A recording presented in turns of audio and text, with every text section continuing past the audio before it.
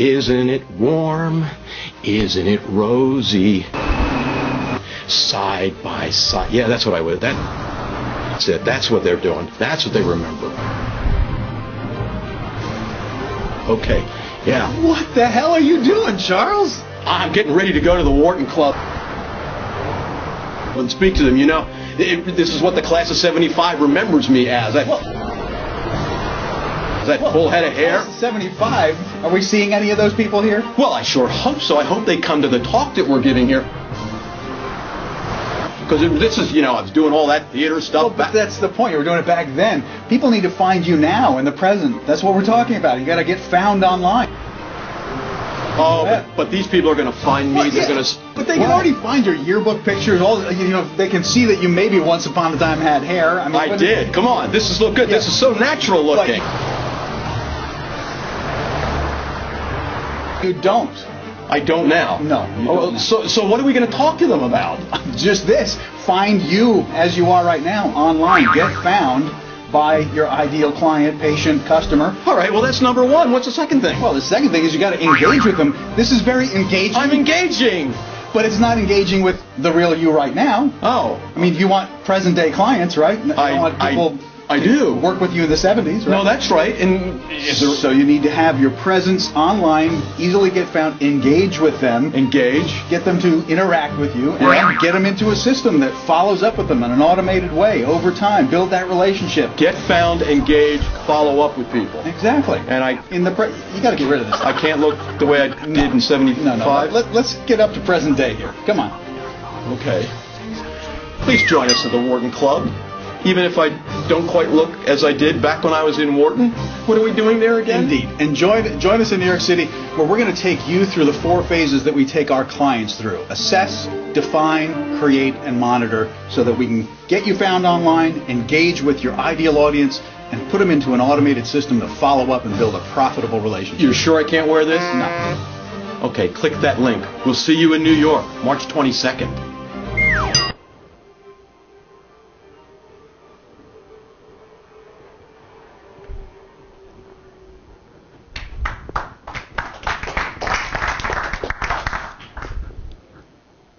You know what? Main Street is burning, and your customers and clients or patients are looking for you, but they can't find you. Wow, nice upbeat message, Charlie. Come here, Charles. What? Are you feeling all right? Yeah. Just say as I suspected, you're suffering from an acute inflamed recession. Inflamed recession. Okay, well, but here we are in New York City, NYC, the Big Apple, the home of Broadway, the center of all capital for the USA. And I guess you came dressed for the part here? I did come dressed for the part. Let me talk to you a little bit about that. You know, so many of us, when we leave grad school, we put a mantle on ourselves and we say, I'm an MBA, I'm an attorney, I'm an accountant. Why do we do that? Because we have no track record on which to base ourselves and tell people who we are. So we put this mantle on and we look like everybody else. Remember graduation? You look down there and everybody is wearing a cap and gown. It's that sea of black. And they're all exactly the same. Okay, so the one girl that wrote, "Thanks, Mom, for the money," stands out a little bit, but everybody else looks exactly the same. That's the same as you when you put that mantle on. So you need to stop saying what you are, and you need to start saying what you do. Take off that mantle. By the time you're a mid-career professional, you don't need that mantle anymore. Start talking about the things that you're doing. Well, so true. I mean, we're in a world now that we know that 97% of people go online to search for a product, a service, anything that they need. And we know that 80% of people, once they have identified what it is they actually want, they're going to do a specific Google search on your name before they consider doing business on you. So the question is, do you know what people are saying about you on the web right now? When it comes to building your online legend, creating your legend now, there are really three overall strategic goals that we're trying to accomplish here. The first thing is that you need to easily get found online. Get found. Secondly, you need to have stuff out there online that is going to be engaging to your audience. So we need to engage right there when we're online. And it has to be engaging to your ideal audience. It can't just be engaging in general. You want to be very, very clear who you're speaking to so that you can gear all of your messages, create that legend specifically for that kind of person. But then, are you really going to rely on memory and good intention to kind of follow up with people? You really need to build automated systems that we have through technology at this point to follow up and follow up and follow up and build that relationship so that it becomes a profitable relationship. So get easily found online, engage with your ideal audience, and then build automated systems that follow up and build a relationship over time. So let's chat how we do this, how we can do this for our clients, how we can do this for everybody in the room right now. How do we go about doing that? You're the doctor. Well, our system is based very similar to what happens when you walk into a doctor's office. It's easy for you to remember it that way. What is it we do? Well, I'm not actually a medical doctor, but I do sometimes play one on the internet. There you go. And when you go to the doctor's office, they're not just going to start randomly throwing out pills towards you.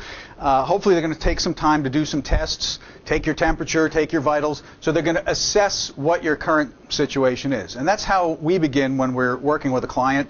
It's how we recommend you begin when you're trying to build your own presence on the web, is do an assessment of what you look like right now from the point of view of the ideal person that you want to be speaking to in your marketing. So go online, do Google searches, get on all of the other search engines as well, see what people are actually saying about you online. Especially, we work a lot with healthcare professionals. It is amazing. There are over 100 websites out there right now that are building profiles of every doctor, of every kind of doctor out there, and encouraging their patients to go online and post reviews of them, the staff, and so forth. So a lot of people are completely ignorant of what's being said about them online, and sometimes it's pretty nasty stuff, actually. So wait a minute. I have a website. I put my message out there on my website. Why do I need anything else? What's the assessment going to tell me? Well, first of all, because the research is showing at this point only 14% of people could care less what we say about ourselves on the web. There are about 78% of people are very highly influenced by what other people are saying about you. So it's about creating content that is sort of tangential. It's not direct, advertising at this point. It's building things on other websites. So yes, your website's important still, but it's where you're going to lead people to afterwards. Remember I said 97% of people go online to find a service, but really what they're researching at first is a problem. They're not researching us. 80% of people, after they've identified that someone might be the solution to their problem, are going to Google that person specifically, and that's where you need your website. Wait. I'm really confused. You mean everybody that's sitting here right now isn't going to go online and put in Charlie Seymour Jr. You'd like to think me? so. No. What are they going to do? They're going to go, and if they're looking for marketing, they're going to research online marketing or social media or things like that. They are hopefully going to then, if you've done a good job building your presence online, they're going to discover, oh, Charlie Seymour Jr. is a guy who does video marketing, social media marketing, and then they're going to want to know more about who this guy is and see how crazy he really is, and we hope they don't find and then that maybe they'll work with you, maybe they won't. So if I hear you and understand you correctly, 97% of people are going to go online to search for an answer to their problem. 97%. Think about it yourself. You find something's on sale, you want to go online right now and find it, can you find it somewhere cheaper, right? There's a whole list of things that people do when they go online, and we provide that list to people at different times, but certainly solving their problem. Then about 80% of them, when they solve the problem and they find somebody online, now they're going to go search on that person, right? Because they want to deal with a human being.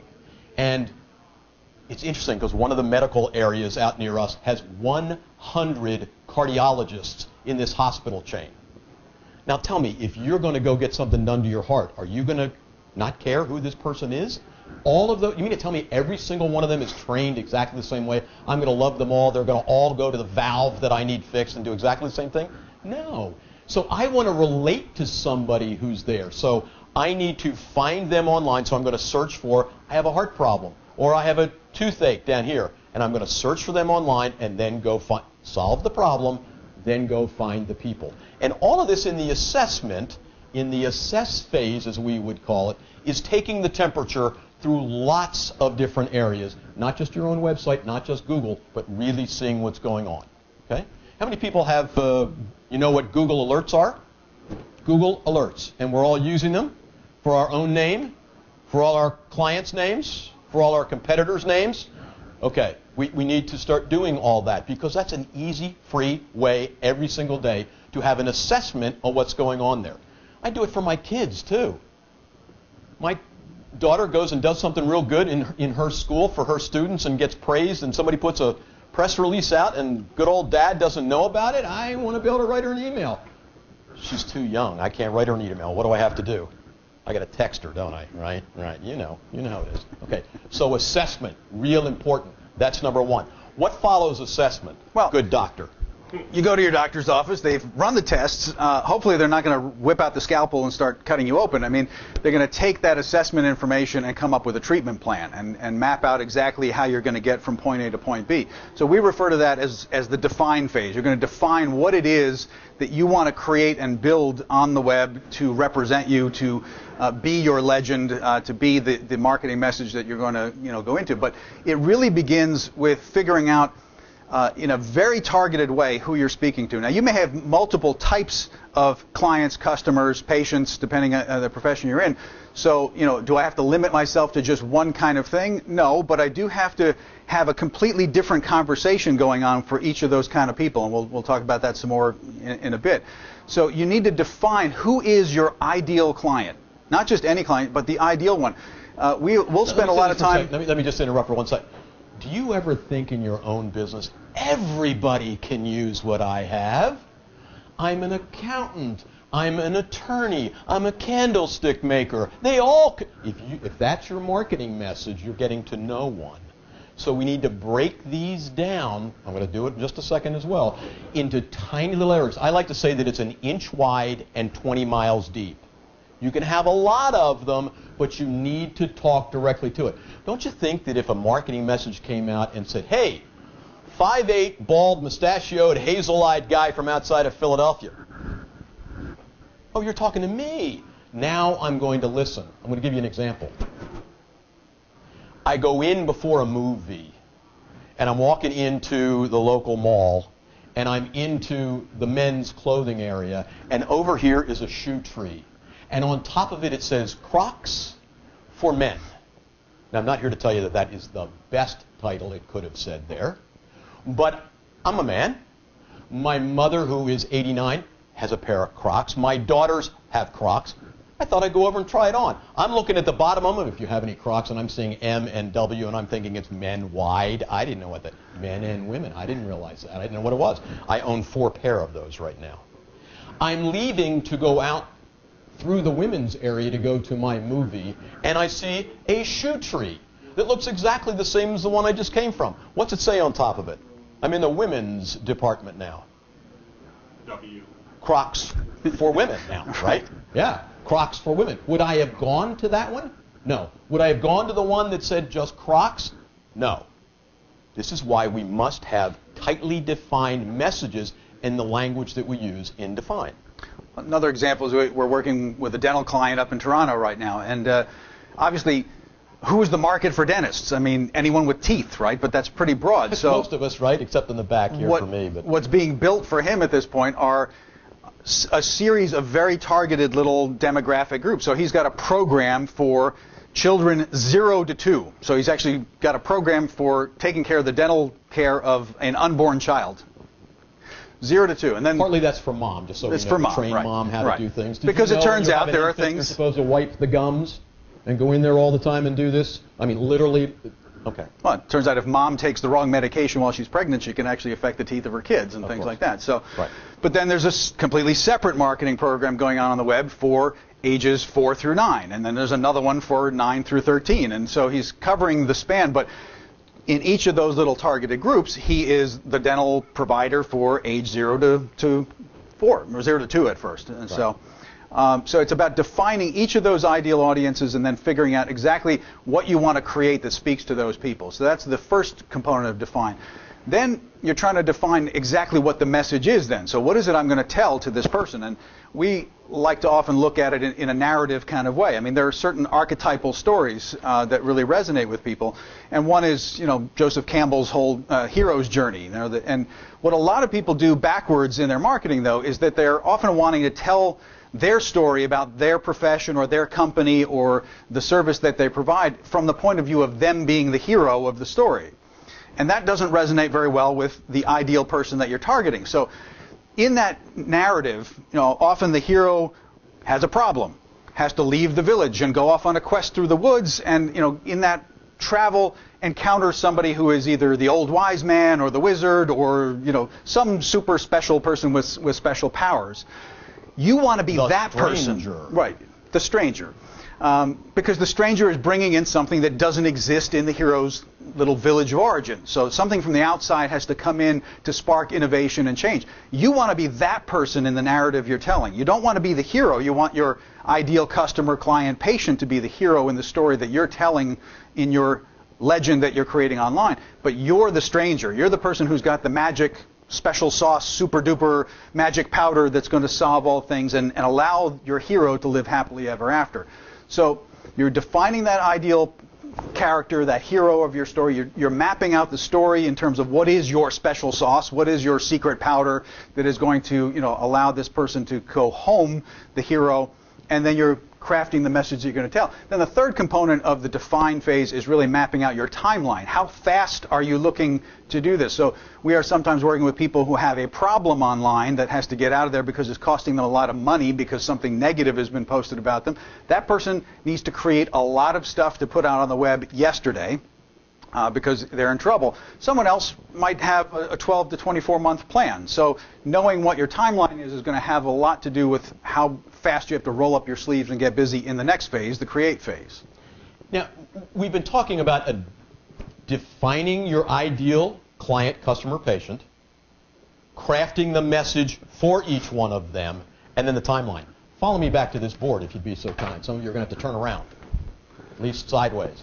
I want to show you that we look at most businesses as a round building, where inside this building, 95% of what we do is exactly the same for all our customers, clients, or patients. So one of the hats that I used to wear, we often tease that we're both bald because we switch hats so often, because we redefine and our message is different. We have 57 websites at the moment, all targeted to small groups. So I'll tell you, one of the ones that I used to have was as a photographer. Now, if I walk up to a bride and I say, I am the best bar mitzvah photographer you've ever seen, and go ask Mrs. Schwartz and Mrs. Berg and Mrs. Stein, they will tell you that, what's the bride going to do? She's going to walk away. She doesn't care about a bar mitzvah photographer. She wants the best wedding photographer. So in this round building, and I'm the same photographer, the same eye, the same camera, the same album company, right? But in the vestibule for 5% of what I do, right in here in this doorway, which is the wedding doorway, I must talk her language about wedding. Then I've got my bar mitzvah group right here. Then I have my family portrait group right here. 95% of what I do is exactly the same. Same thing is true in your business. You must talk the language of that person as the person's coming through the door. I had a friend who was in software, and it was an accounting kind of software. So if you had a big factory filled with equipment, his software would know exactly where each piece was. And he met with the CEO, he met with the marketing director, and he met with the poor guy that had to deal with all this language and making sure that it was happening. I said to him, Joe, you've got 3 different languages. You're talking Greek, you're talking French, you're talking Spanish to these people. The CEO doesn't care what the code is. The CEO wants to go on vacation. So send him a tube of suntan lotion and let him get the heck out of there. The marketing director wants to make sure we're getting more business in, and that poor guy that's working on the code has to make sure that whatever Joe has written is the right code. 95% of what we do is in the same thing, okay? So if I had 3 people that we were talking to, I'm going to select these 3 people. and you're a doctor, and you're a lawyer, and you're an accountant, be easier if I had, I'll skip you, I'm sorry, I already gave you the part, but I'm going to go to a woman as well. Okay, what was your position? Lawyer, thank you. So we now have a female lawyer here. Can you see that by difference in age, by gender, by business practice, my language has to be very different, right? If I have a 24 to 28-year-old woman, I speak very differently from a woman that is like my wife's age who's just become a grandmother. The language is different. But we don't think that way at times. We think of us as the hero of the story, and we just put the word out. And that's not what you need to do to be successful, to have your legend out there online. So think of it as that round building. Think of it as speaking to different people. You can have a lot of them, an inch wide, 20 miles deep, with all those different messages. Okay? So let's face it, we're talking primarily about online marketing here today. I'm just curious, how many of you have a website? Pretty much everybody have a website? Not everybody, but is your website the most important thing that you can be putting out on the web right now? Yes, no, maybe? I mean, is it important for your website to be ranked #1 on Google? Most people would say yes, right? In fact, I'm not here to embarrass anybody. The camera's not on anybody except on us. So, in fact, most people are probably spending a fair amount of money to an SEO firm to get all the magic sauce behind the scenes to get their website. But is anyone really searching for your website? If your website, it depends on your website, but primarily when we look at people's websites, their websites are about them. And again, it goes back to those other statistics that we started with. 97% of people are not looking for you. So it depends whether the language of the website is focused on them, on one of those doors. How many people have more than one website? How many websites do we have, Charlie? 57. Yeah. The last time we counted, 57. Right. Yeah. That's right. You just added in a URL. I'm going to have to change my number soon. So. Well, the site's not up yet. Not up yet, so I can still say 57. It will be. Okay. Now, does a site have to be a really complicated thing that you're spending a lot of money on? Not in the world that we're talking about. Not in this world here. Your website might be might be 2 pages. It might be a landing page, and it might be the page that they can't see yet, that they have to do something to come through. Those doorways are vestibules to come inside. So not only is your business inside the round room, but in our model, your main website is also inside that circle. It's not the thing that you're actually trying to get people to come to right away, which is different from what a lot of people are doing. We want people to come to the doorway, because the doorway speaks only to them. Each doorway addresses a single problem. A landing page, that is a vestibule like that doesn't even have anything you can click on. There's no navigation on it. The only thing the person gets when they arrive there is what they searched for. So look at bar mitzvah photography, right? So when I have websites on my photography business, which I no longer do, I use photography and video as part of my marketing with us at this point. Yes, I got some nice images of Times Square today to put into what we're creating from today. I had to have separate websites for each one of those. How much of that website was going to be the same? 95%. How many of the testimonials that are on there saying I'm a great photographer? 95%. They're going to be on all of them. Because if Mrs. Jones or Mrs. Schwartz says I'm a good photographer and you made my children look great, they don't know if it's a bar mitzvah or a family portrait or a wedding, or it doesn't matter, right? It says who you are. Real important to be able to do that. A big distinction that a lot of people just seem to miss that will really be very helpful to you. Now, not all those doorways actually have to be your own websites either. They can be other people's websites. And we're going to talk a little bit now, about what we're going to create in this create phase that, function as those doorways. But they can be other people's websites that someone else has spent lots of money on SEO for, that has lots of traffic that they've already gotten. Because what's the easiest thing that most people who have a high level of expertise can kind of create in 20 seconds with high tech or low tech? I mean, we begin with article marketing for a very simple reason, that most people can sit down and really off the top of your head, we could probably give you paper right now and you could probably write 2 or 3 articles, because article marketing in the world of the web is not writing some kind of great treatise. We're talking somewhere between 250 and 500 words. We're talking 2 pages. So solving that problem, whatever they have put in as the problem. Okay. So if you think of your ideal customer, client, patient right now and put them at the top of the page, I think it would be hard for me to imagine that probably everyone in this room, in the next 10 minutes couldn't come up with 5 topics that they could sit down and write 500 words about without having to do the slightest bit of research because you already know what you're an expert in. So that's what we're talking about, and that's why we start there. Now, the beautiful thing about writing articles is that there are hundreds, well, I don't know about hundreds at this point, they're consolidating over time. There are a whole bunch of websites out there that want your content. They want you to be the guest writer on their blog, or they want to, you to start a little account on ezine.com and be the expert there because they generate money by getting traffic to come to them. People who want to research anything.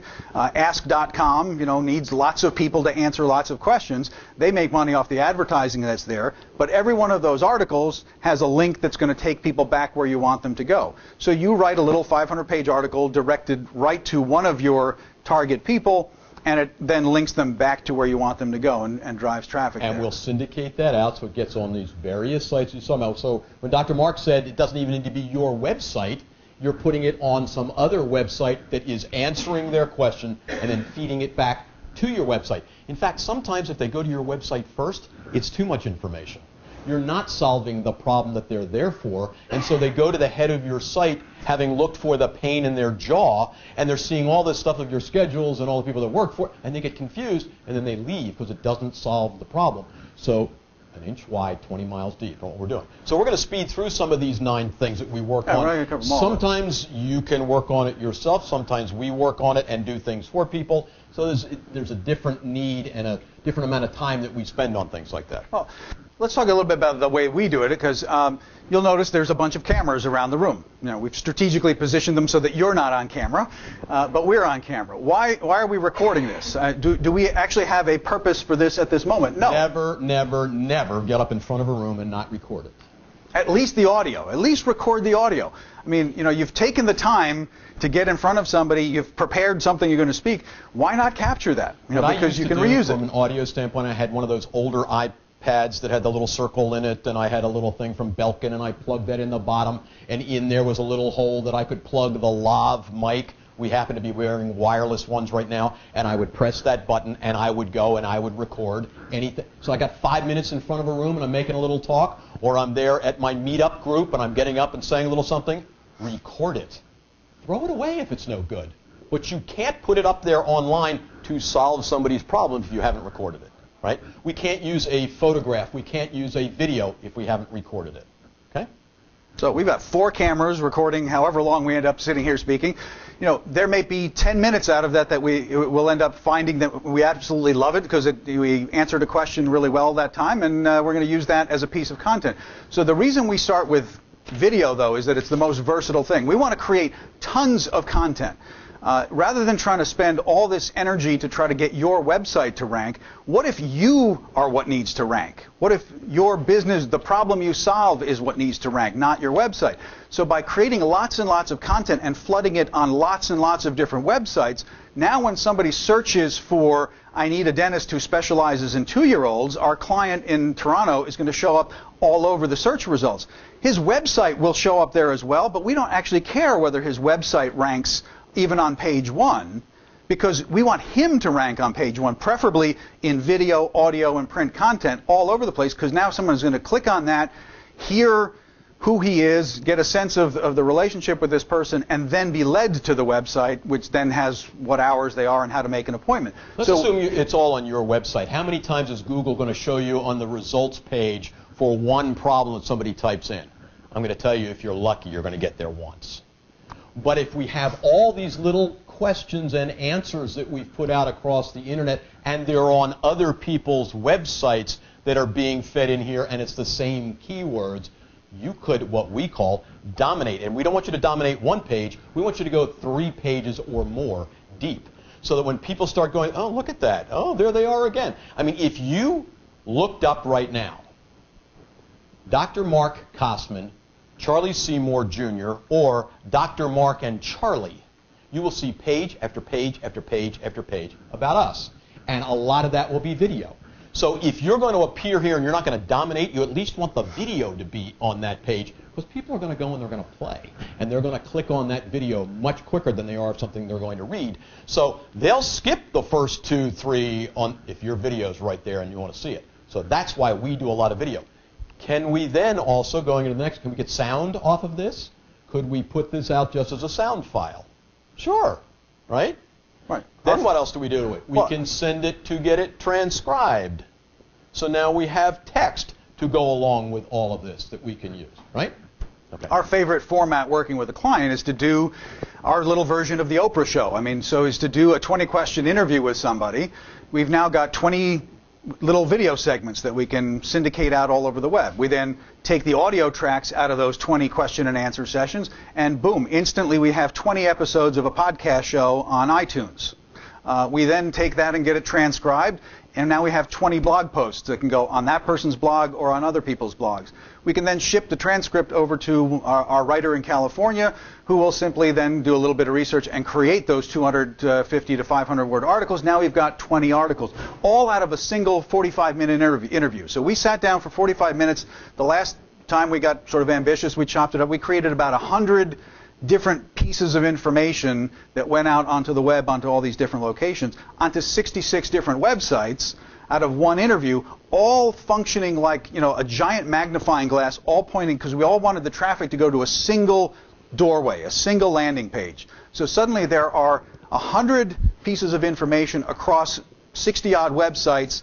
Multiply it out, and that's not even factoring in any kind of social media campaign trying to get people to tweet it and retweet it and share it and put it on Facebook, all driving traffic to a single doorway.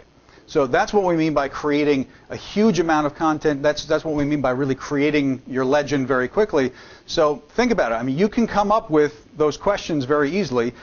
You can have someone sit down and interview you and just turn on the camera and create all that content and then put it out in all these different forms. It's interesting. Back in the year 2000, I started a business of still photography and video. And some of the things that I did were at the local high school. I followed a class for an entire year. And so people in my local community said to me, Charlie, you are everywhere. We see your vehicle everywhere.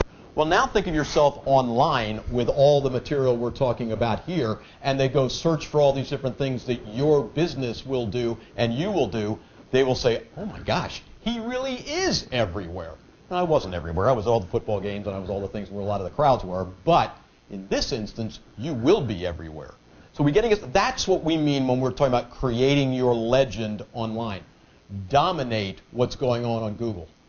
Doesn't matter if your website is number one or if you're there page after page with 3, 4, 5, 6, 8 different of the results out of the 10, out of the primary 10, forget the ones over here in the paid versions, okay?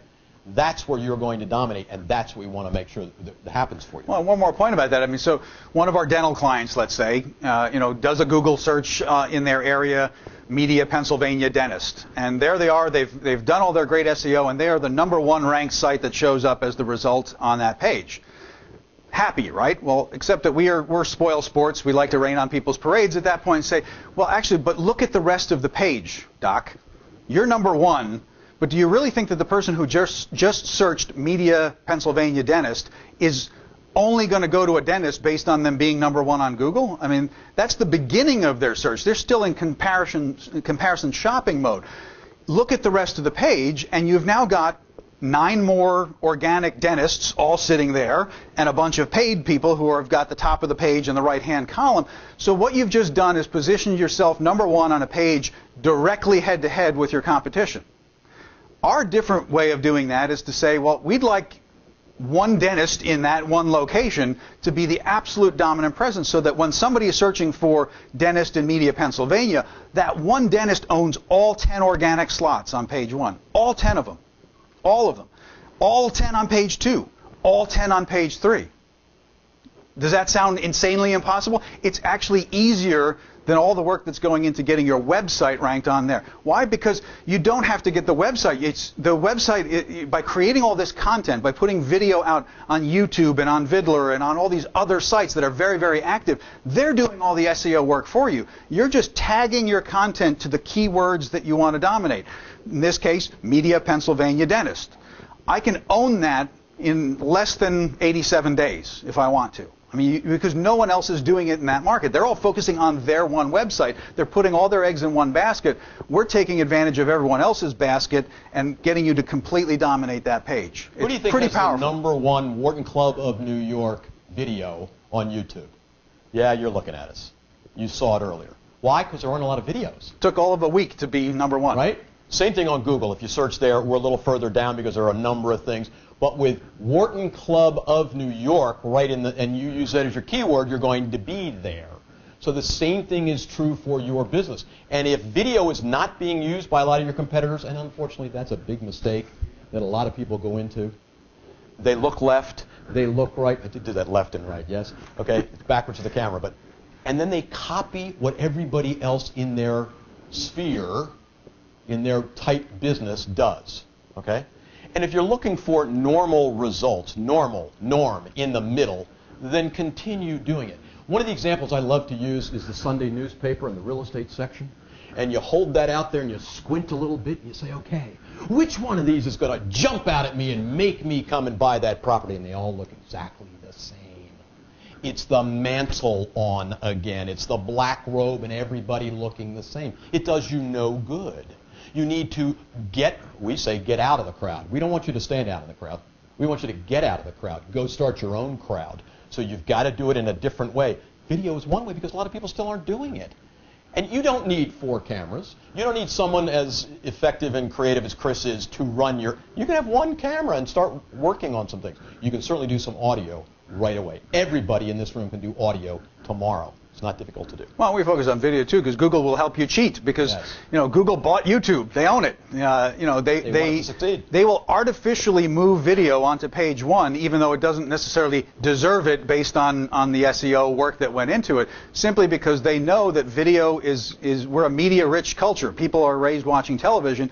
They know for a fact that you're going to click that video more with a higher probability than reading the other people's websites. So you'll appear there. 9 steps in Create? Some of those. All right, so you're going to put articles out there. You're going to have your website, which is where you're trying to drive traffic to that location.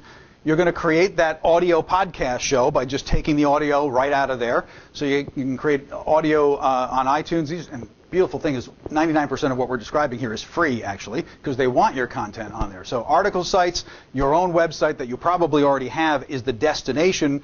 Ideally, you want to have a blog on that website because, again, if you create a static website, it doesn't get re-indexed by, the joke about the web right now is that it's a little bit like your produce shelf in the grocery store. Everything has an expiration date and it's today. So if you don't put something new out tomorrow on your website, the search engines no longer feel that you're an active site, and somebody else who's putting something out new is going to win. So that's why blogs are so critical. So if you don't have one on your website, attach one to it, or even if you use the free kind of platforms like Blogger or WordPress and build it there. But put fresh content out on the words and the terms that you need to own that are related to your ideal client.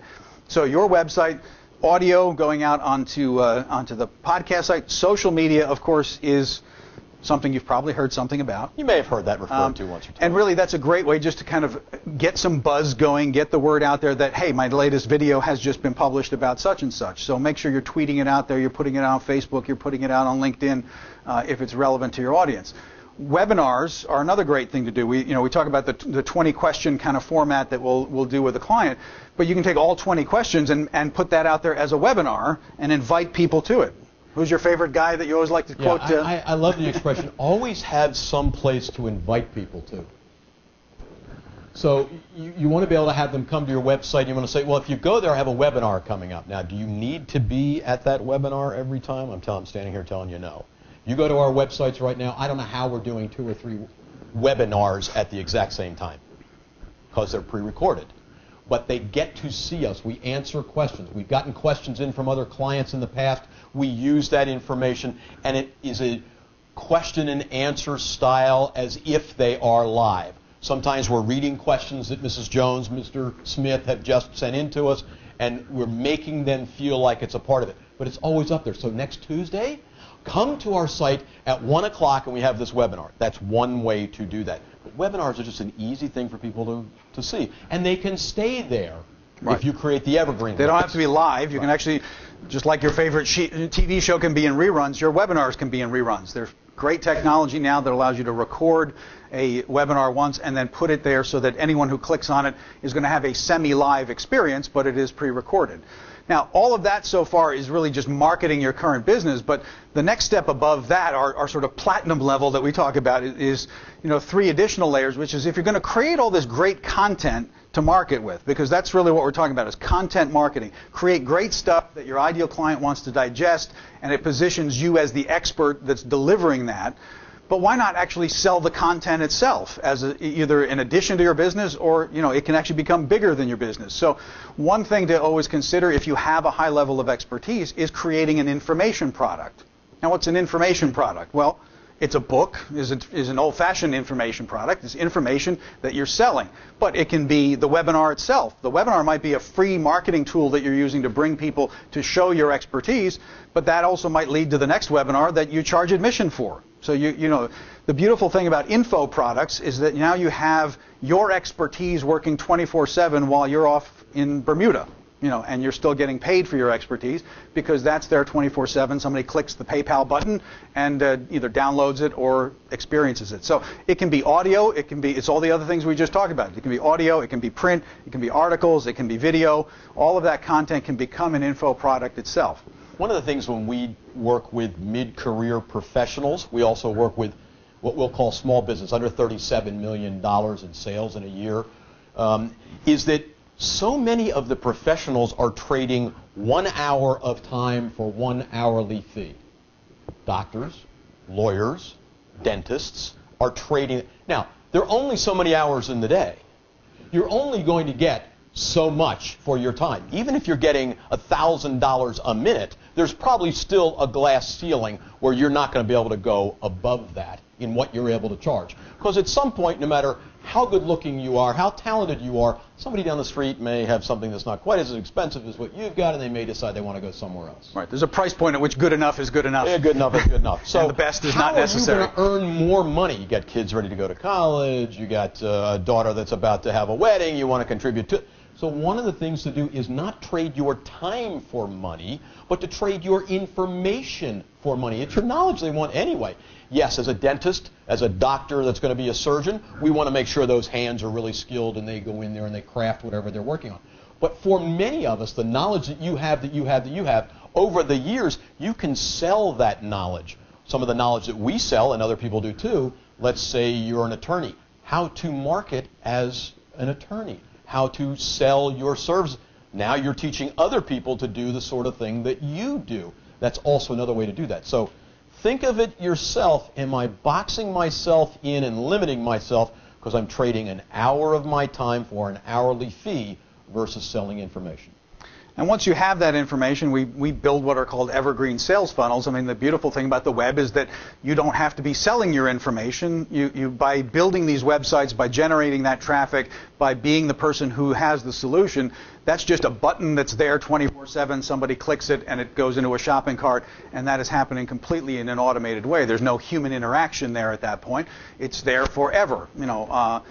The next step above. Right. If you go to our website right now, you're going to find, createyourownlegendnow.com. Okay? Which one? We have 57. Right? One of the 57. You're going to find a webinar there. You're going to find some products there that you can go, very nice of you to do it, go there right this minute and put your credit card in and purchase some of our products. It's right there for you. Please don't delay. Take your phones out. No, I'm kidding. But it's there for you. We don't have to be there. We don't have to swipe your card. I do have a cute little thing that I've got with me now for my cell phone that I can swipe a card right here tonight if I wanted to put it right in, and it's Square. I don't know if you've heard of Square. But you don't need to do that when you're online. It'll do all that for you. So it's evergreen. It's your sales team working for you.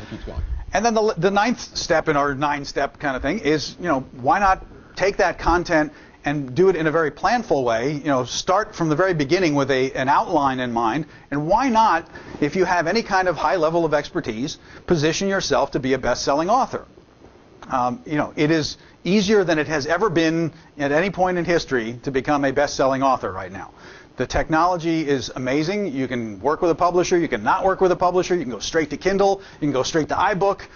You can write a blog for an entire year, having mapped it out already. And at the end of 52 weeks, if you've done 52 blogs and you've done them in 12 components of information, you just wrote 12 chapters of a book. And you get an editor and put it together for you. You know yourself when there's a presentation and they announce that so-and-so is a best-selling author. You think a little more highly of that person right then. Okay? Now, I didn't know any better. Dr. Marc is married to a psychologist, so we have 2 psychologists in the house.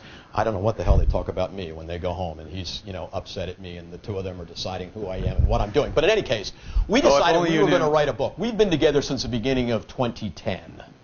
And I said, okay, we're going to write a book. We're going to start off, by the way. We're not going to wait till the 9th place. We're going to start off and write a book. See, and in my world, it takes at least a year, maybe 2, maybe 5 to write your book. She goes so I'm like, what are you talking about? We're going to build a business. You're going to write a book? We're going to stop everything and just write a book? She's going to another one. I just saw that on Facebook. Yes, she's going for 3 weeks to Virginia something or other. And she gets into it, and they talk about how to do this, and they're writing, and she goes year after year after year, and who has the best-selling book and who does not? Okay, so we'd be happy to talk to you when we get to some question and answer time about our #1 best-selling book on Amazon.com. Be happy to tell you how we did it. Be happy to tell you about the 5 marketing campaigns that we went through to get this book to be a best-selling book on Amazon.com. And I will tell you that we wrote the book, we published the book, we took it to #1 on Amazon.com in under 91 days. I didn't think it was possible. Now, he's a real taskmaster. He cracks the whip. Book. Am I going to put that up against some of the great books in history? There may be parts of it that... Okay, but it's a best-selling book, and it did for us what we wanted it to. It is a calling card. So when we walk into people and we say, we'd just like you to have a copy, and we've both signed the book already, and there's now... Not the ones that we happen to bring today. Gee, I just wanted to make sure I gave you the opportunity for the book. But we have added this #1 best-selling emblem to the front of that and republished the book. It's very simple to do that these days, and we'll talk further about how we do that. Okay? When you've got some questions about that, if that's something that you want to do, because you're in the driver's seat when we finally get there. You're our ideal client. You tell us what you want to talk about, right? It's the same kind of thing there. So we'll tell you about how we did that. We also, wouldn't it be nice if we could all go to the gym and we could lift the heavy weights one time and get really, really buff and then never do it again? I'm still looking for that pill. Unfortunately, it's not possible, right? So we've already talked about assess. We've talked about define. We've talked about the 9 steps in create. Now we've got one more phase that we always go through, and that is monitor.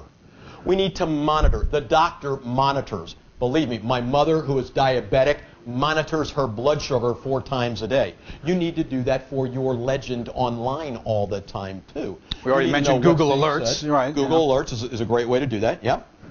Okay. So where have we been and what have we covered so far?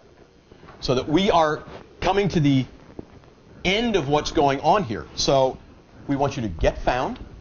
We want you to engage.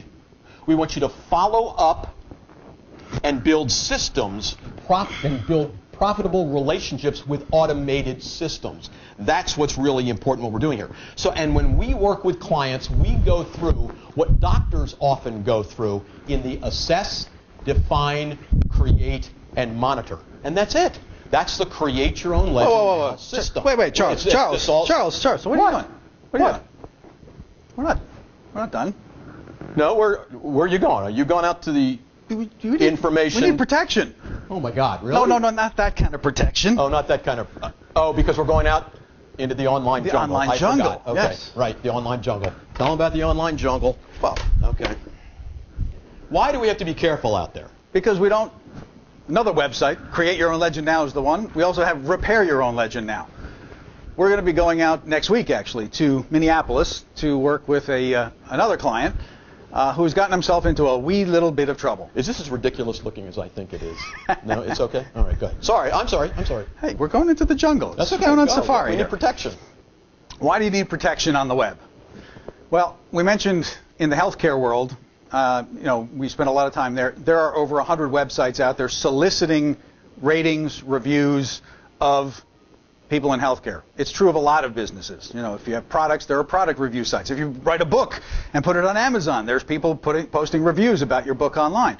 If you anger someone, if you have an employee who you've fired, if you have a spouse who you have had a divorce going through, the problem with the web is that there's very little policing on these websites. Anyone can pretend to be anyone online and post pretty much whatever the heck they want on a blog, on a review site, on anything. And so you can really very quickly get your reputation trashed. We worked with one dentist who, unfortunately, it was only one person. It was one single really pissed off person who had posted over 10 different reviews on 10 different websites, really tearing this guy apart with false things. But there's not a lot you can do to get rid of that stuff once it's there.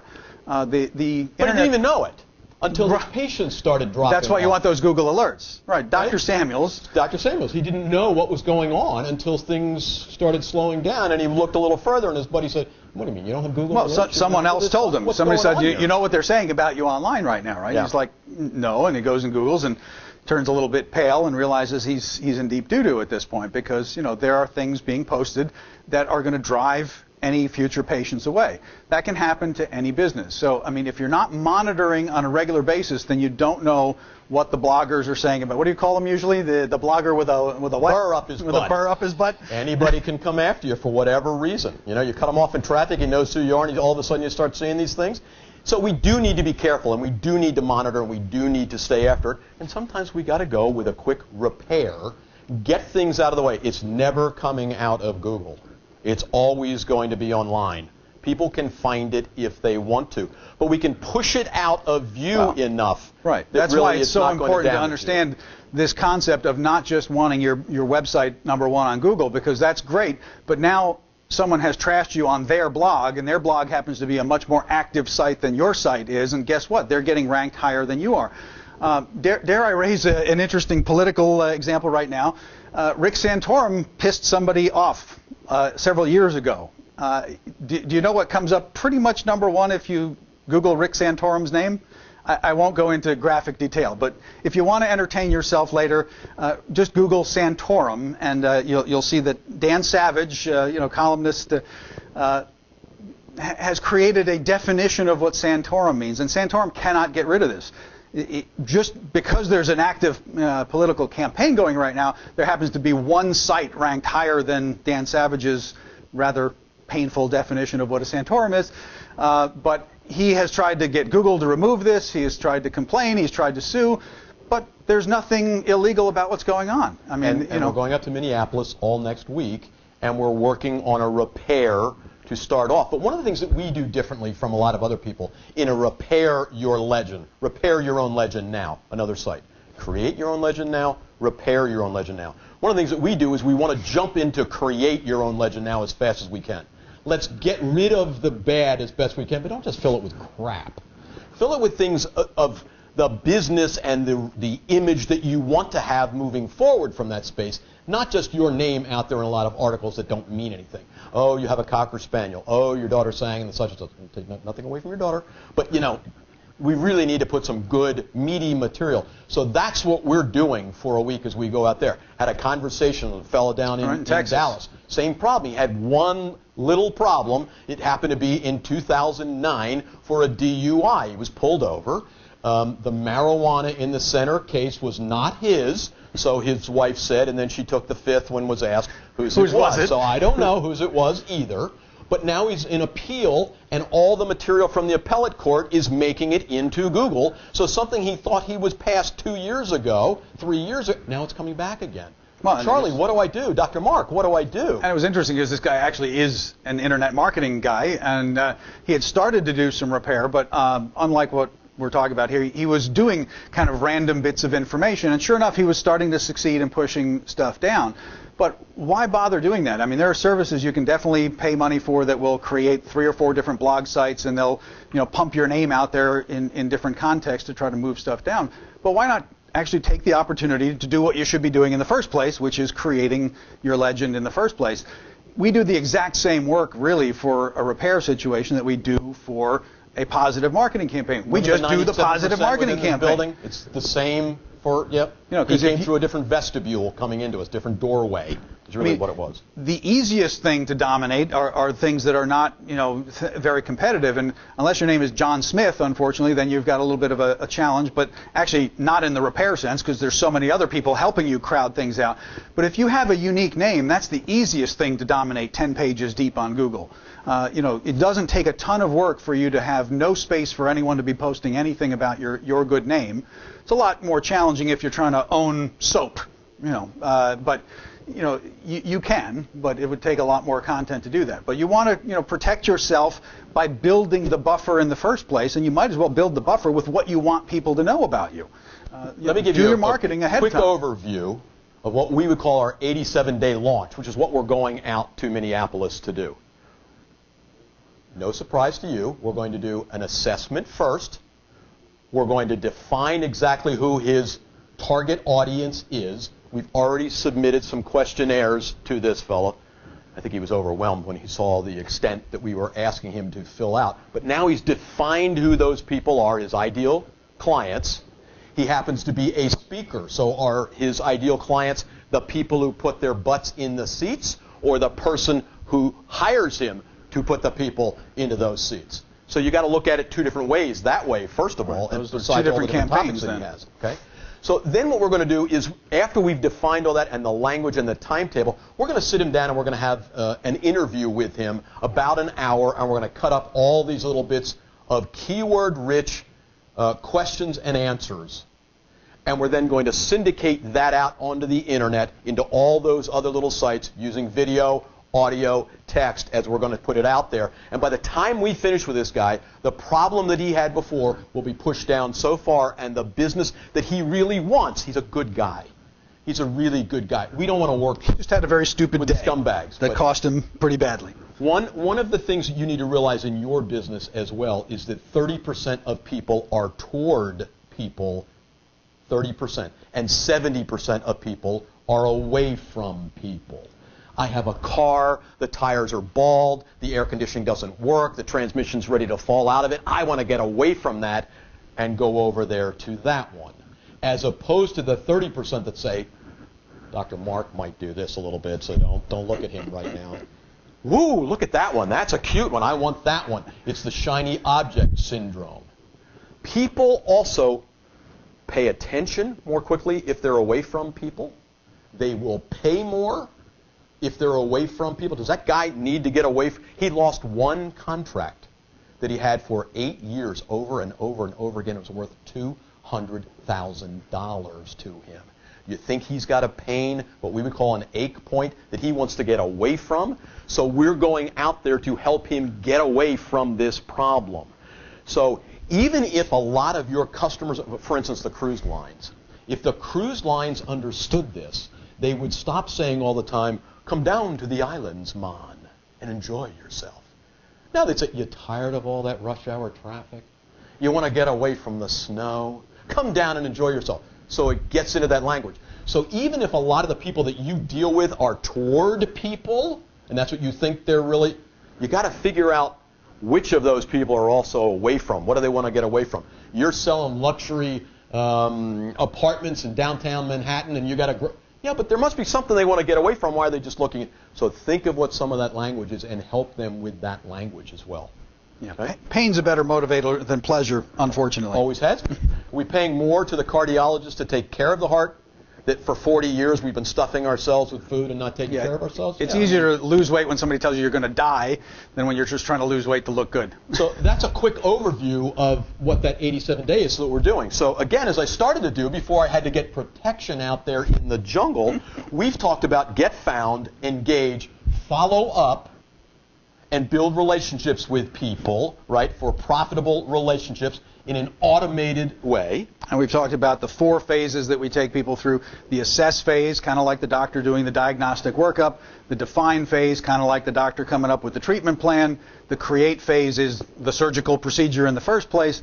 And then the follow-up care is the monitor phase, where you're putting things in place that you're going to keep tabs on what is being said about you online and whether your message is actually getting out there effectively. Okay, and so when we've done this, as we say, we do need protection when we're out there in the online jungle. So you want to make sure you're monitoring and figuring out. This is hot. See, I'm working hard up here. This is hotter than it really needs to be with this on. So the jungle is hot, yes. Yeah, the jungle is very, very hot. So, and then after we go there, we've got the repair, which we've been talking about, right? Yep. Okay. So there you have it. That really is the Create Your Own Legend Now system that we've laid out there for you. It's on our websites. We give all that information away. You go to the website, you get a lot of free information. In any case, we're going to show you how to do certain things.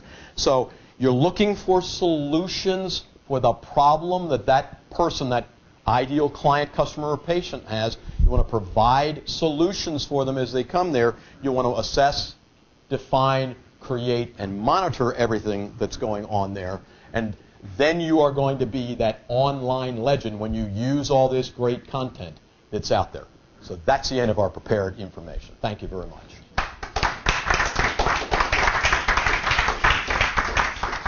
Now, we would love to take questions and answers if you have some, but I'd like to do a couple things for you. Right before we do that, I want to remind you of the round building so that when someone asks a question, there's probably something in there that applies to you as well. So don't drift off. Don't leave just because it seems like this is a question for somebody else, because it probably applies to you. And we also did mention that we have some copies of the book. If anyone's interested, we will have those afterwards. We'll have them up front. Happy to give you an autographed copy. Sure. Come up front.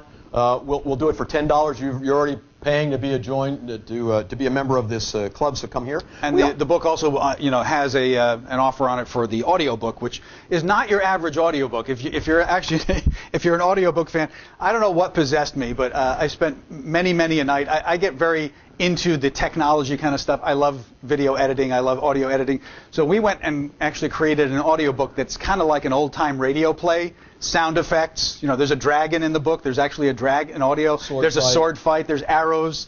There's music soundtrack. I mean, it's not your average audiobook. So it's a lot of fun. And it's a business book. And I don't know why. It's just, I got the creative urge, so I just did it. The other thing we would love to offer to you is a chance for you to practice your on-camera skills. So if you are interested in doing that and leaving a nice testimonial that goes onto our website, that will put your name as well as your business name on there. A link to your site. Please see our good friend Chris in the back, who will hook you up, have you look right into the camera, speak for 30 to 90 seconds, whatever is good, say something about on here. You can either sign the card that he's got to give us your name and your URL, or give him your business card and tell him what needs to go on there. We don't want to spell your information wrong, but we'd love to publicize you as we do that. We'd also like to play a little, social media world kind of thing. People here have smartphones. Do you have a Twitter account? It'd be kind of interesting to... Why don't you take your smartphones out right now? Everybody tells you to put them away and put them on. That's right. Turn them on. Come on, bring those smartphones out. We're going to turn them on because we're going to do something fun with your smartphone. We want to do something with you, okay?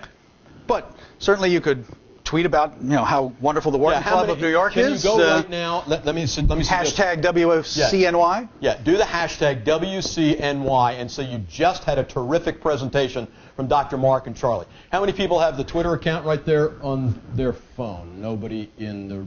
One person. Two people. Chris, you can't count on that. One person again. Okay, so this is part of social media and ways that we can do this. I have a buddy in Chicago who told me that his pastor from the pulpit said, would you please take out your smartphone and tweet to everybody that we're there and having this great service. I mentioned that to some friends I have, and they shuddered. Yeah, well, it may be where things are today to be able to get it out. Okay. Now, one thing we didn't talk much about in this presentation, but Charlie's going to do a little demo for you in a second, is the importance of these smartphones. At this point, 84% of American adults have a phone. 43% of them have internet capability.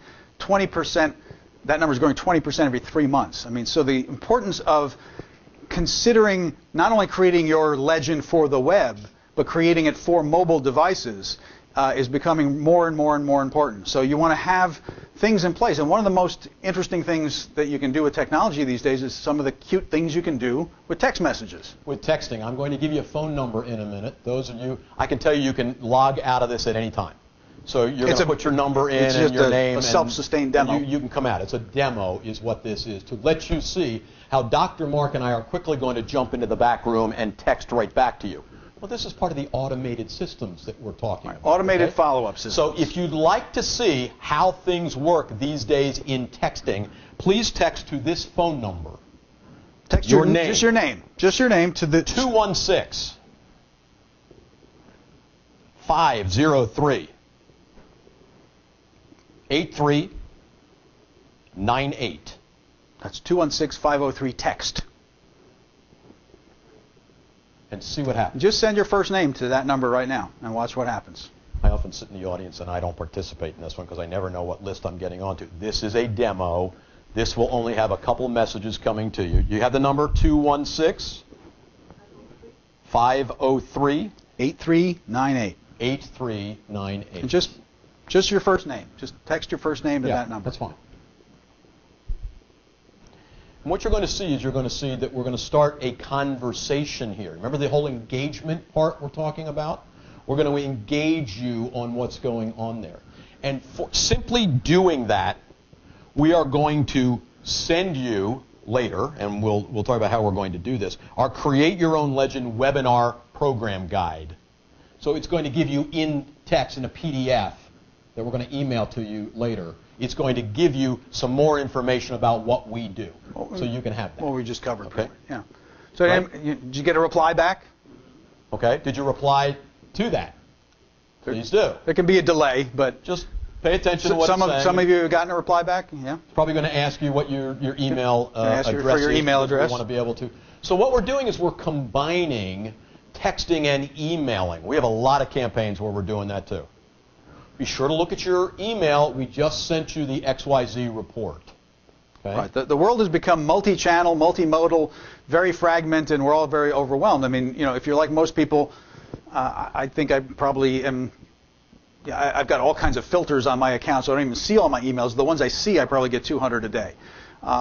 It's a lot more interesting if you're trying to create an automated campaign and you've just given your ideal client a discount, a coupon, something or other of value. Well, what if a text message went out at the same time and said, hey, Jane, I just sent you an email in your inbox with this subject line. Check it out. There's a special offer in there. That person is going to be much more likely to actually open that email because of the text message. We also Interesting thing about text messages is that 90% of them are actually read within 1 minute because they pop right up on your the phone. big majority of those are within about 10 seconds. Now, men are a little different from women in the way they handle this. I know this in my own family a lot. We happen to put our phones right in our pockets, or we wear them on our belt. My wife puts it in her purse. It could go off 6 times. She wouldn't know it was there. So it depends also on the age. My daughter, when she's teaching, I happen to be able to send her some emails. Mostly she's texting. So if you have a younger crowd that are your ideal customers, clients, or patients, you need to get into texting. They ain't It's the reading only their way to emails get to anymore, them. yeah. Okay? Real important. So you've seen a little bit of how easy this is. If you put your email address in, we will also send you that. We'll also let you know when the recording of this is available if that's something you'd like to be interested in. Okay? Moving on. So before we run out of time, we should probably ask if there are any questions. Yes, let's go with some question and answer. Again, if you'd like to be on camera at this point, you can stand up. You don't have to face the camera or anything. We're going to repeat the question. If you just want to stay seated, you're not being videoed. But if there's something you'd like to ask that we've covered, some further insight to things, what we did on the book, what we're doing in our whole system, go ahead and ask. Yeah. Curious if you've ever been engaged by a client to, in the same way that you bolster a client's image or repair a client's image, to damage a client's competitor's image. Have we ever been hired to damage a competitor's business? The answer is no. I would not take that business as well. But I'll give you a little example of something that we did fairly recently, and it's kind of fun. I'll preface it with something we did even before. We went to a conference together. We always talk about the OCMD, Ocean City, Maryland. We went to a conference. We knew who all the speakers were in that conference. We did little videos on every single one of the speakers. Dr. Marc happened to be the one editing those. So we're there in green screen, and behind us is Joe Smith's website behind. Joe Smith's a great guy. Oh, yeah, I understand. I've read some of his books. He's really very creative. That's the front bumper. Then the next part is the same on all the videos that we did with all these different people, and they're all about the conference. We put those out on every single speaker. We go the day before to this conference. We arrived early today because we knew we had to set up. We went early for that conference. We wanted to know what the space was before we got there. We're walking in the front door to this huge new convention center. There's this guy pushing one of these trucks, look, the mail does, the soft-sided things, with all this equipment. Turns out he's the head of this conference. He looks over and he says, You did a video of me. And I said, yes, Chuck, I did. Every single speaker knew who we were when we were there. We did not email any of them to tell them about that, but because either they have Google alerts or they're checking their own name, as all of you should be, they discovered it. And if you put their name and anything to do with this conference into the search results right around the time of this conference, we were the #1 result, including some pretty hefty authors that were speaking at this thing. Authors. But I mean, it's an interesting concept. I mean, you're kind of talking about being a web hitman in a sense. But and no, we would not do that. And certainly it could be done. And I would probably be surprised if someone isn't actually doing that. So another reason why you want to be working to really protect yourself by doing what we're talking about for yourself and making sure you've got that big buffer there. But I will give you a slightly mischievous example of what we're doing right now in a marketing campaign with some of our local dental clients. You mean creative, don't you? Yeah, well, it's a little, it's got a flavor of that, but in a totally friendly way. And so what we're doing essentially is creating a bunch of videos about this particular dentist who, is doing a so-so job marketing themselves. So we've recorded a whole bunch of videos speaking directly at the camera as if we're speaking to Dr. So-and-so. And we are going to basically flood those things out on the web keyed to his name.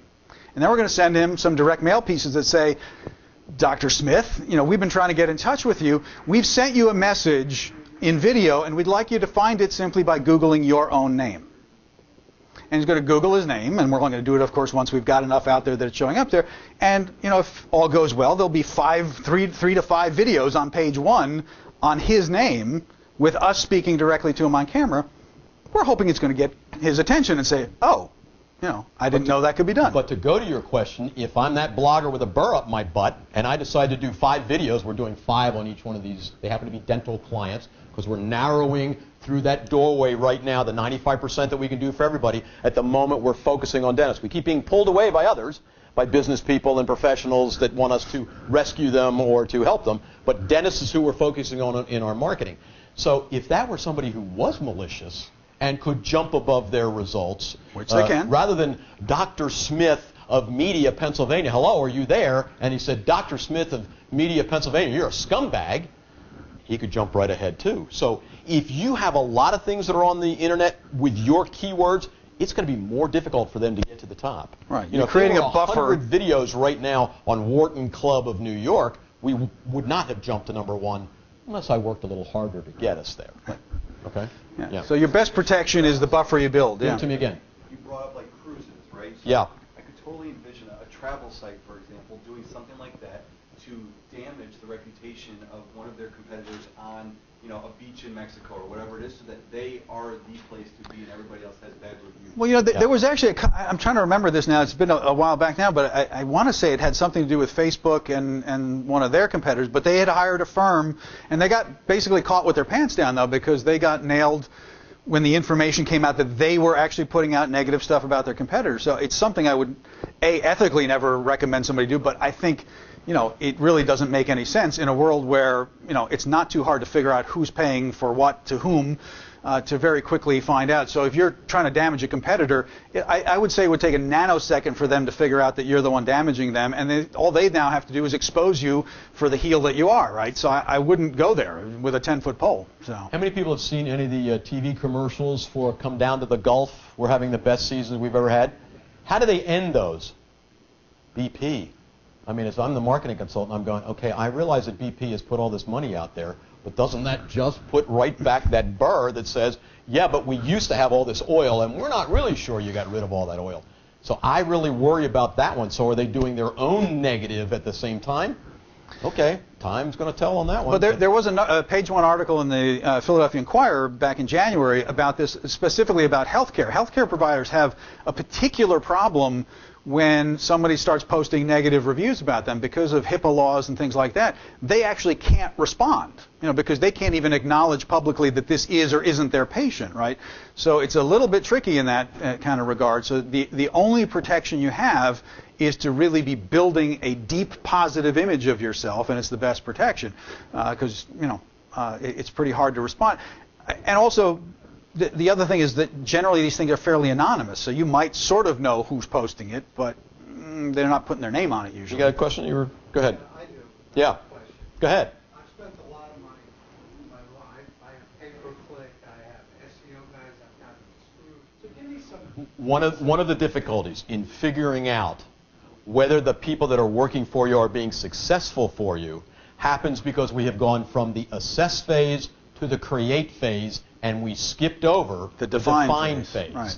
So you need to define, again, who your customer, client, patient, your ideal people are that you're giving your message to, what that message is, and then how am I going to know that you have this? One of the things that we do for some clients is simply do the define phase with them. We have to do assess first because we have to know where they are. Then we do the define phase. We say, here are 12 months of the plan. Go ahead. You can do some of that yourself. You can get other people to do it or ask us to do it. But at least you have a better understanding of what those things are that they're doing, because you don't want to invest a lot of money in there and then not know what's happening to it. So what are my guideposts to know that you've been What benchmarks successful? do you want to create, I know who my competitors are, and I know where I want to be on what searches. Yeah. But one of the interesting things, though, about creating these kind of the round room model with all these different landing pages and kind of things is that the other thing that allows you to do is know exactly who's coming, how they got to you. So when you build a system like that, it's the other reason I would say that it's not worth really focusing so much on your website, because things are not very easily trackable. I mean, you can put all kinds of Google Analytics on there and know they're coming from France or from whatever and the IP address and all that. But we want to know exactly, dental client in Toronto, I sent him an email saying, hey, did you see this email? Because this person just came through because I know exactly where they came from because I can see what door they came from. Their email came through, and the system tags exactly, yes, that person came through that site that we set up and not that one. So there's really no excuse for someone not being able to kind of create a system that gives you metrics that it says, so that you'll be able to see, all right, yeah, I just paid $18,000, but the 3 clients I just got made me $60,000. No problem. I mean, and so It's very easy to see that with the pay-per-click. it is with pay-per-click, yeah, but pay-per-click, it is. It gives them reports, but you don't want to invest. I mean, And part of the problem with pay-per-click as well is once it ends, all the work that you've done just ends right there with it as well, right? Yeah. And the other hard part about it is there's a place for it. There's definitely a place for it. I mean, but you're basically buying the traffic rather than organically getting the traffic, and there's nothing wrong with that. You just don't want to be stuck there forever because, you're much better off building this deep presence so that when they search, you're all over the place. Yeah, exactly. You are investing. And it's a huge amount of work. I mean, Yeah. I can't monitor it. Exactly. No, and the truth is you don't want to monitor it. It'll drive you crazy to monitor it. Are they part of one models, a certain amount of time is put in to develop this? I mean, in your industry, Well, again, we, of course, are going to get out of the crowd. We're not going to just differentiate ourselves within the crowd. So we don't do things the way most people do. So you're not going to be able to compare us exactly Right, the same can't way. really speak for the Because we industry. don't like what a lot of other people are doing that But way, in that right? define phase, when we're sitting down with a client, we're going to define also, again, that third part. It's who's the ideal patient. It's what's the story. It's the marketing messages. But the third part is in mapping out that timeline. Part of mapping that out is what is it exactly that needs to be accomplished in the next 30 days, 60 days, or whatever. So, it'd be a little bit like, hiring a contractor to build your house, right? You're not necessarily going to write them the big check up front for everything. That's one model. You could do that if you have a good relationship and you trust them. Or you could, schedule things out in different phases with specific benchmarks of what needs to be accomplished. I mean, that is certainly something that can be done and should be done, in terms of... I think you had another question, too. Then I want to go over to Carl. I think Carl had one, and then Bill, too. Yeah. Did you have another one, or do you want to go to Bill? Bill, and then we'll go to Carl. Yeah, I get the creating your legend, the building Yep. Remember that whole going to the gym and getting buff and just only doing You it got to one keep time? working You gotta out on keep the doing maintenance it. plan. That's Yeah. part of your model. Absolutely. That's the monitor part. Well, it's not just the monitor part, it's also what we call the expansion phase. So which we take. we do a ton of work in that first 87 days because we're going from zero to building as deep a presence as we can. Now, after that, we can slack off a fair amount because once you've built the presence, you can't stop because Google will just drop you very quickly because you're just yesterday's news at that point. So if someone else is blogging on your keywords, they're just going to immediately leapfrog over you.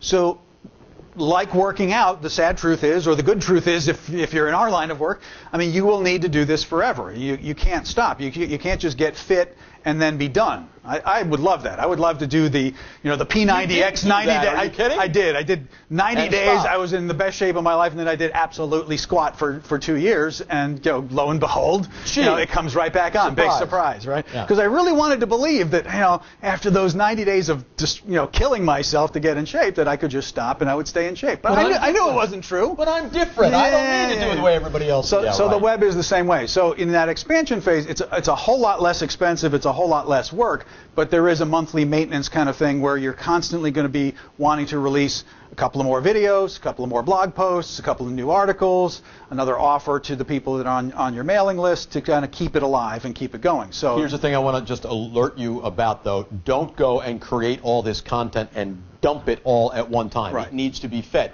more quickly in what we would call that 87-day launch and then continue because Google says, oh, they're just a dumper.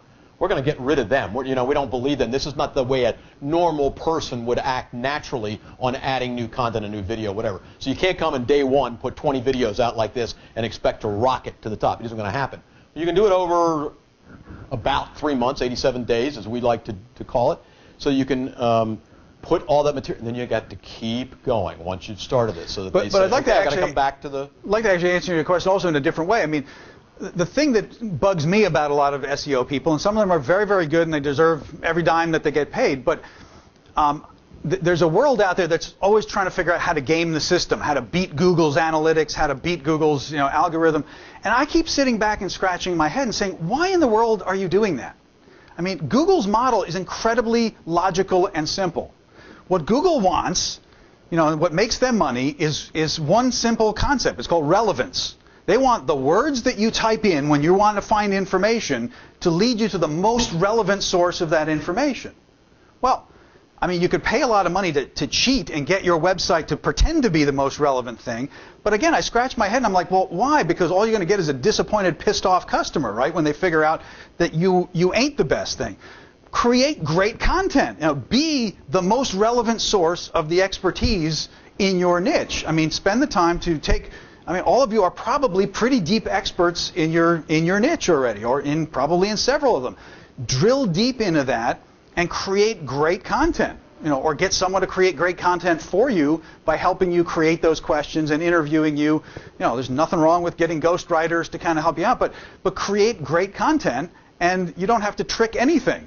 Now the person searches for it, and you are the answer. And you've put more of it out there and more great content in all these different media-rich kind of ways. They're going to find you.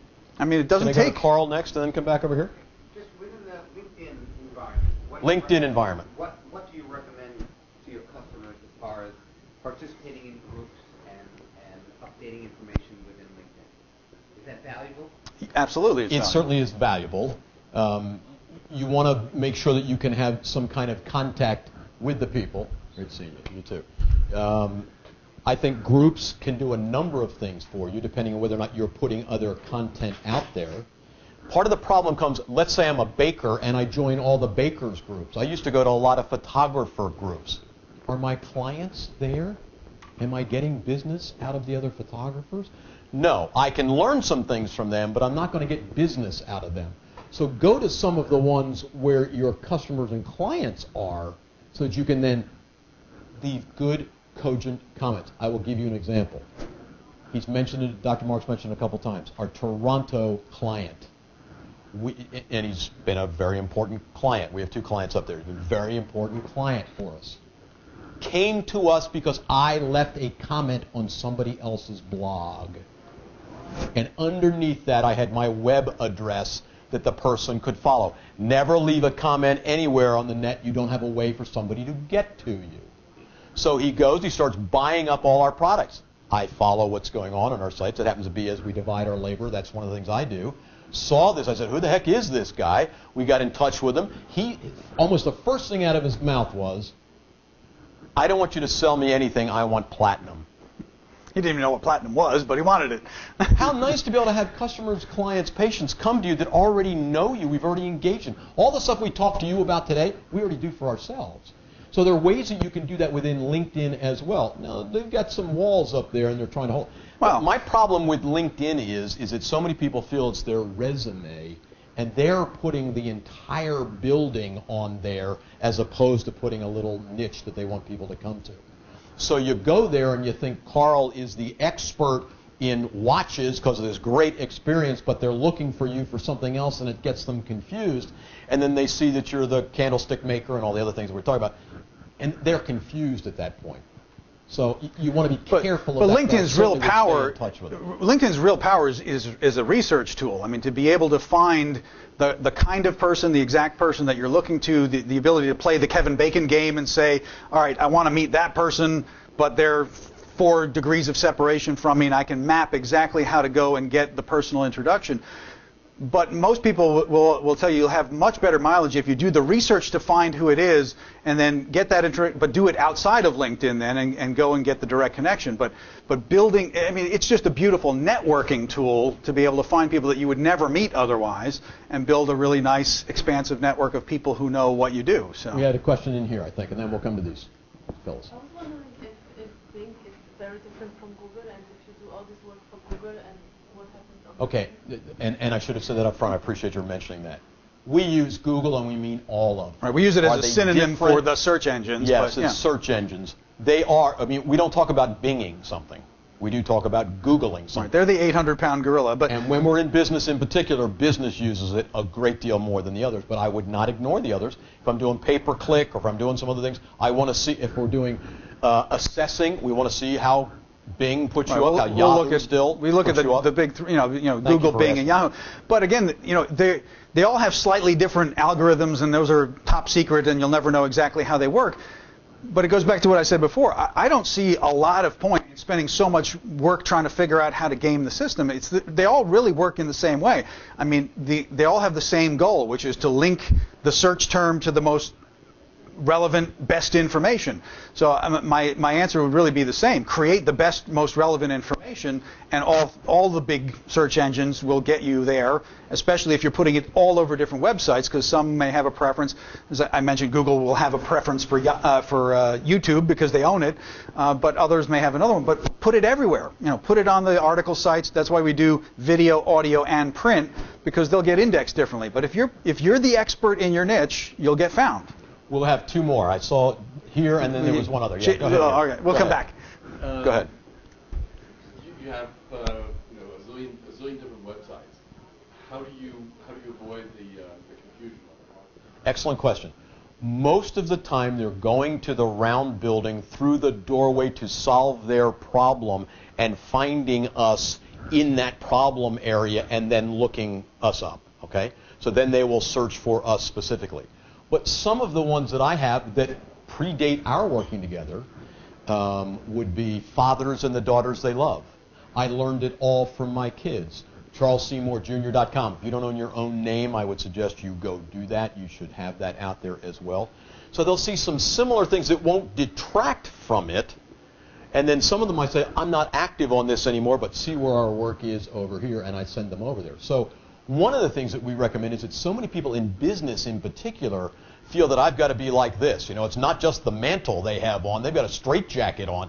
And I can't show that I'm really into playing the bassoon, or I raise Cocker Spaniels, or I love skiing. People want to know that. They want to go where you are because they really have some relationship building with you. Right. So unless you're schizophrenic and are doing a zillion completely unrelated things, I mean, it's really not going to be that big an issue. Because chances are that they're related to each other still, even if they're different doors. All right. Well, this is more of a new economy, the real world type situation.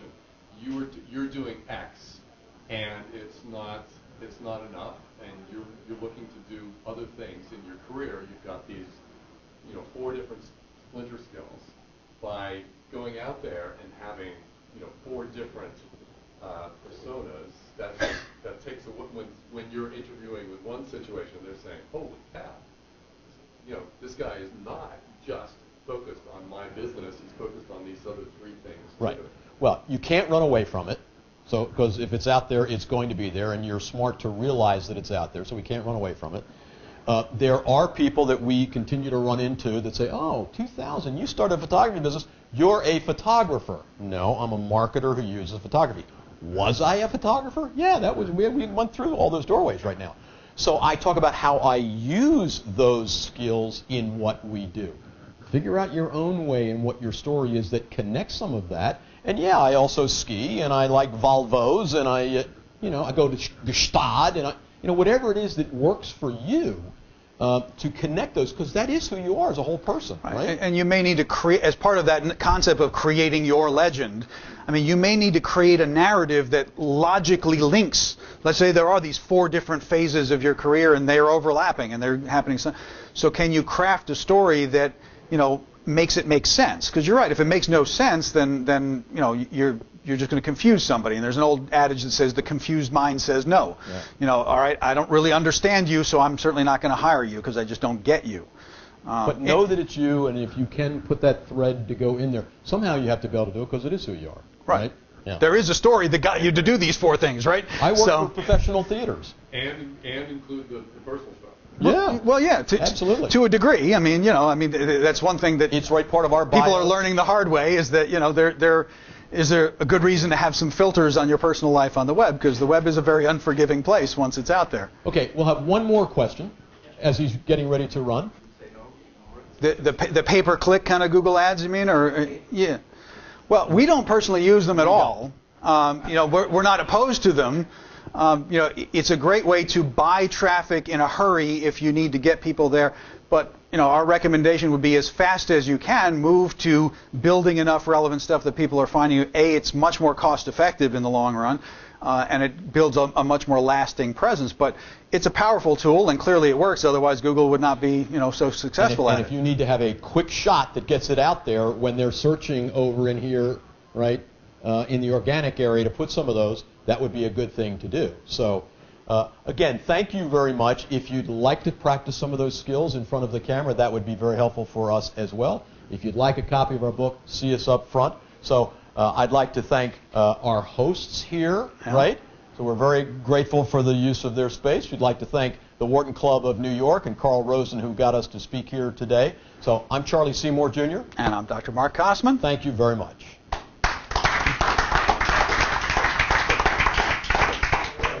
Hi, I'm Rob Solomon. I'm a bankruptcy lawyer on Long Island, a member of the Wharton Club of New York. My web address is www.solomonlawyer.com. I just wanted to give a brief testimonial on the program I just saw with Dr. Marc and Charlie. It was very entertaining. I've been involved in SEO and trying to get my web presence out there, and it was very understandable to me, and I compliment them on making a rather difficult topic very, very understandable and enjoyable. I would strongly recommend any person to work with these 2 folks.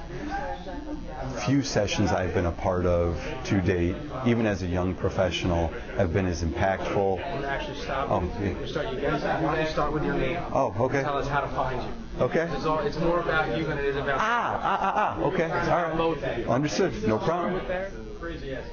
My name is Andrew Stern, and I work for the Leadership, Learning, and Diversity Group at Bloomberg. You can find me on LinkedIn or Facebook. And having just been a part of the session this evening, I can say with full confidence that not only did I learn a lot, that my mind was opened, but not only those 2 things, I now have an action plan that I'm able to implement to continue to build my presence online and bolster my brand on the internet. And I think that if I'm able to have that impact or receive that impact in only an hour of interaction with these 2 guys, you'll have similar results and be similarly impacted. Okay. All right, 3, 2. I would strongly recommend any person to work with these 2 folks. few sessions I've been a part of to date, even as a young professional, have been as impactful. I'm actually stop. Oh, yeah. We'll start you guys. Why don't you start with your name? Oh, okay. Tell us how to find you. Okay. It's more about you than it is about. Okay. All right. Both of you. Understood. No problem. With there. Okay. I love where you're headed. Okay. Again, I'm gonna give you 3 seconds. Sure. Let me just. So we know. 3, 2. My name is Andrew Stern, and I work for the Leadership Learning and Diversity Group at Bloomberg. You can find me on LinkedIn or Facebook.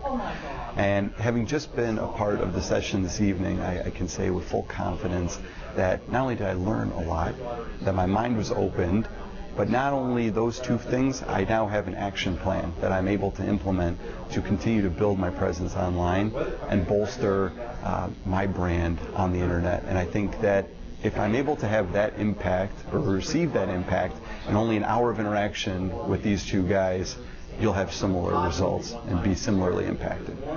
Hi, I'm Carl Rose, and I'm head of the career networking of the Wharton Club of New York, and it was great to have Charlie and Dr. Marc here tonight.